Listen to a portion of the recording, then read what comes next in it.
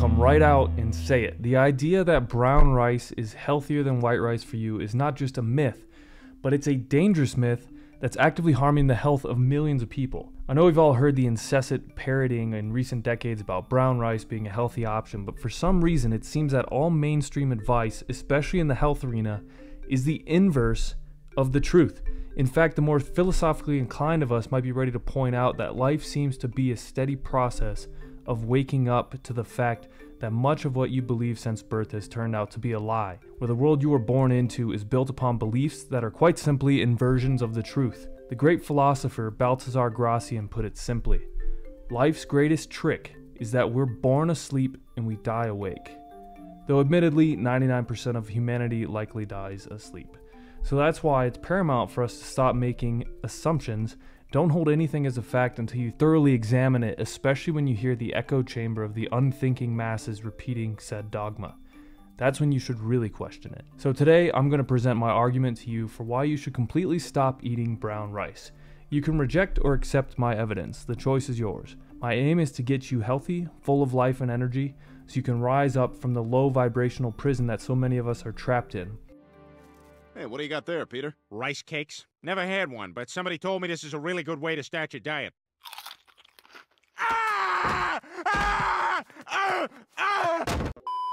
Food plays a major role in controlling the vitality of the human body and can either give you life or kill you. Every single thing that you put into your body either brings you closer to perfect health or further away from it. I refer to these things as activators and blockers, respectively. And I refer to that state of perfect health as thermo. We're born in arguably the most perfect state of health we will ever be in, barring prenatal development issues.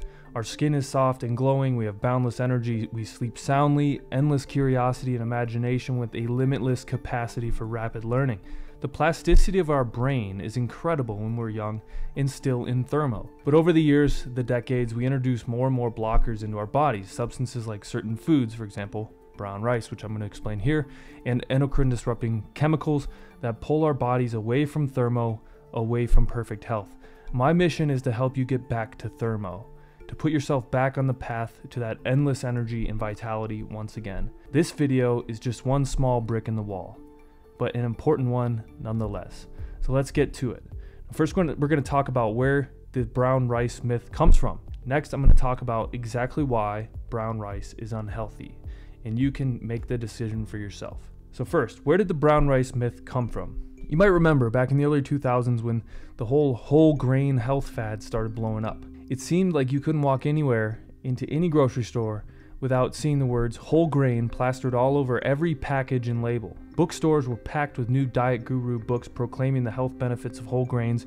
You couldn't even turn on daytime television without either seeing a talk show or a morning show doing a segment on whole grains, or seeing commercials for cereals, breads, and meal replacement bars singing the praises of whole grains. But where did this craze even come from? And most of us don't even think about it when things like this are happening, mostly because the fad or the craze is so pervasive that all the hearsay surrounding it masquerades as common knowledge. Everyone accepts it as a fact. This is propaganda at its finest. And for those of you who are skeptical about propaganda, just read Edward Bernays' book, Propaganda. He invented mass control via modern propaganda. Population health propaganda is an extremely common form of mass control. Now, it was during this time that the brown rice myth was born. First, people started saying that brown rice is healthier than white rice due to the fact that it's a whole grain. Then the glycemic index started being used widely in health marketing, further demonizing white rice versus brown rice. And now with the massive demonization of simple carbohydrates, the brainwashing seems complete. Everyone who considers themselves health conscious will automatically choose brown rice over white rice. Now, what caused this whole grain fad to start? The answer? The US federal government. In 1999, the FDA issued a statement that allowed for the FDA-approved health claim of the following: diets rich in whole grain foods and other plant foods and low in saturated fats and cholesterol may help reduce the risk of heart disease. Giant corporations and marketers salivate over the FDA-approved health claims, mostly because the masses of sheeple trust the FDA as a health authority. Why? Because they're told to. and the government trains us to bend at the knee from the time we're children in public schools. If the FDA approves it, it must be healthy, right? Well, how's that working out right now with opioids? So when the FDA issued the statement in 1999, every major big food corporation jumped all over it, especially General Mills, which is the company who actually lobbied for them to actually approve the claim in the first place. And within a year, every single grocery store in the US was saturated with whole grains. The TVs and the bookstores positioned all of the marketing, and the masses of the general public took the bait, hook, line, and sinker. What you're probably still wondering is, well, why is this a big deal? What makes brown rice unhealthy anyways? It can always be traced back to poisoning the general public with three things. 1. Heavy metals. 2. Polyunsaturated fats. 3. Endocrine disrupting chemicals. And brown rice has all three. Let's talk about first phytic acid. So first, brown rice is extremely high in a substance known as phytic acid. All of the phytic acid is found in the bran hull, the non-digestible outer layer of the rice grain. Since white rice is characterized by the absence of the outer layer, white rice does not contain any phytic acid. Phytic acid is a highly potent anti-nutrient. It binds minerals in your body and leaches them out of your system. Anything that contributes to the widespread micronutrient deficiency epidemic is toxic and should be avoided like the plague. Phytic acid is a negatively charged ion at a broad pH range, and therefore chelates positively charged, vitally important minerals such as iron, zinc, magnesium, manganese, and copper. Now, these chelates are insoluble, making them completely unavailable to the body. Phytic acid also reduces the availability of key amino acids, namely anti-stress amino acids. In fact, many researchers consider phytic acid in the diet to be the key driver of micronutrient deficiencies outside of the actual lack of that nutrient intake. So soaking the rice is actually still not sufficient to remove phytic acid from the whole. The only way to get rid of the phytic acid in rice is to actually shuck off the outer layer. Asian populations for many centuries have consumed white rice, and before machinery was available, they would bring the rice through an extensive process to remove the hull. In Japan, for example, highly polished white rice was considered the food of the kings, the rich, and the elite. Brown rice, on the other hand, was left for the peasants. So to sum this point up, the phytic acid in rice is only present in the bran, in the outer part of the rice.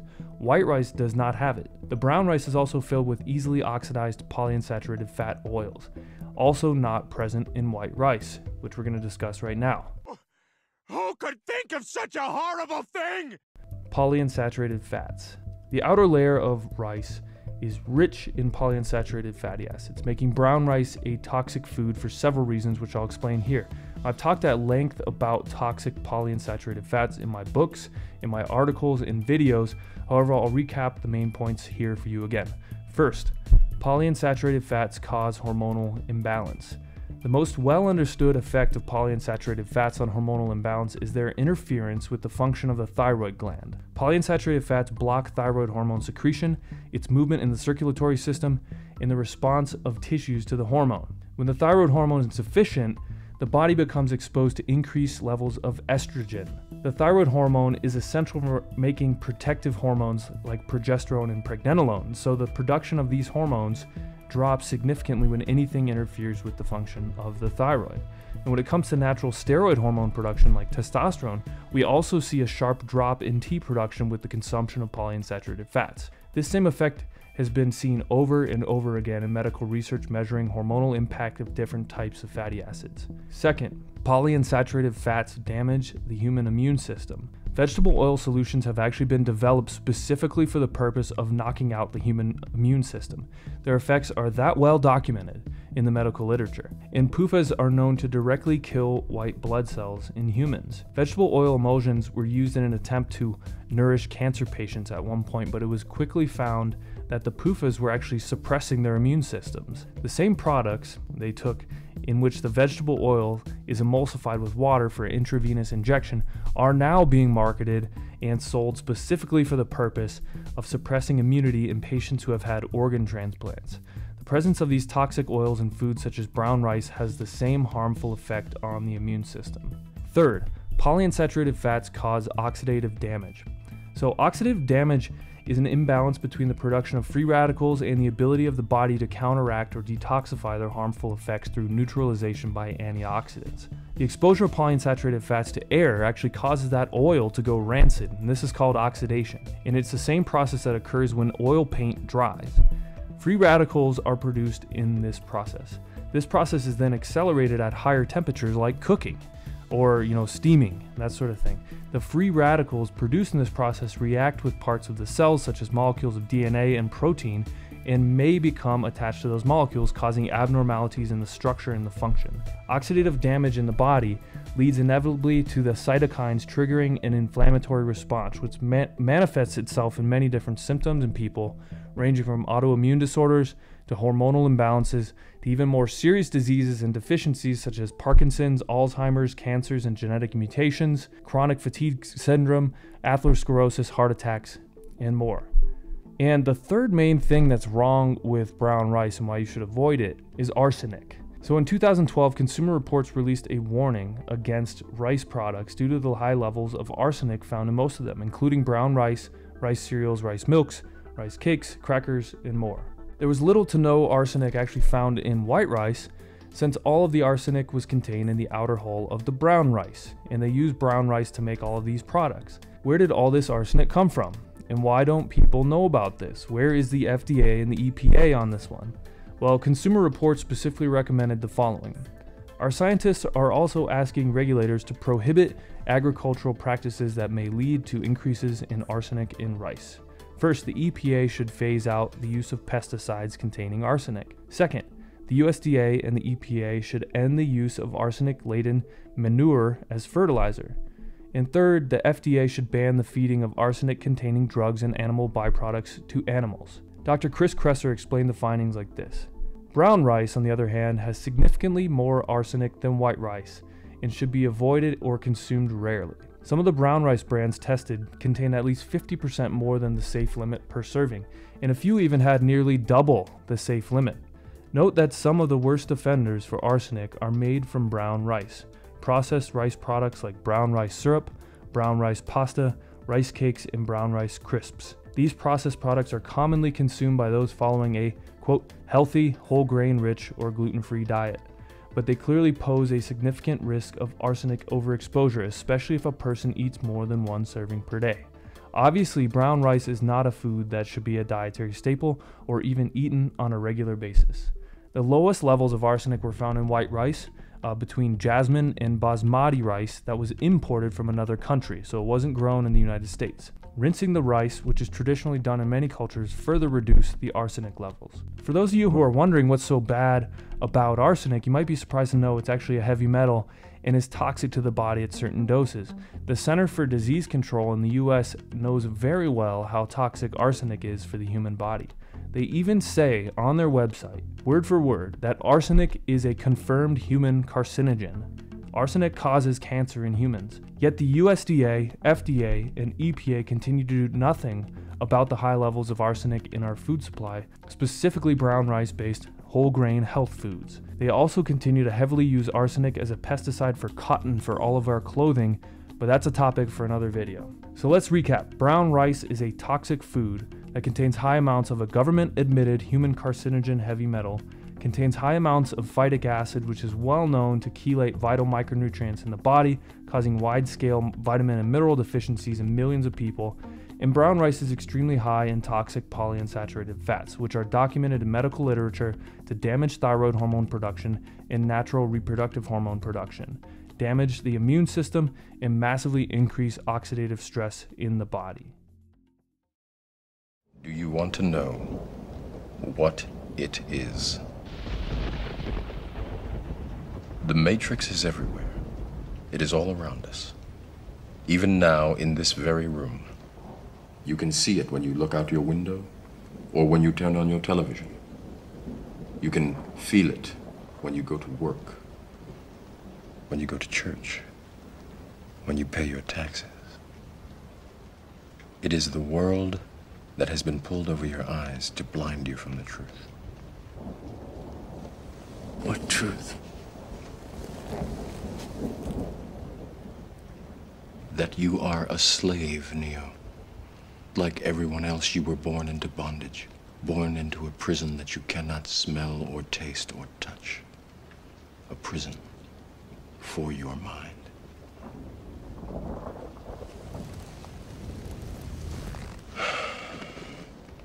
Unfortunately, no one can be told what the Matrix is. You have to see it for yourself.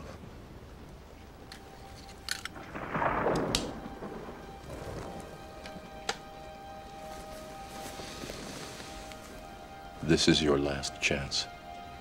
After this, there is no turning back. You take the blue pill, the story ends. You wake up in your bed and believe whatever you want to believe. You take the red pill, you stay in Wonderland, and I show you how deep the rabbit hole goes.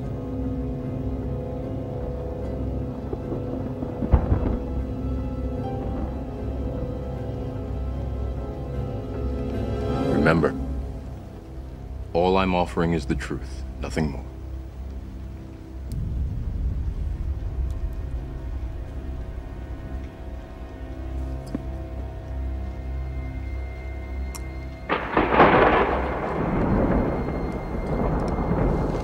Follow me.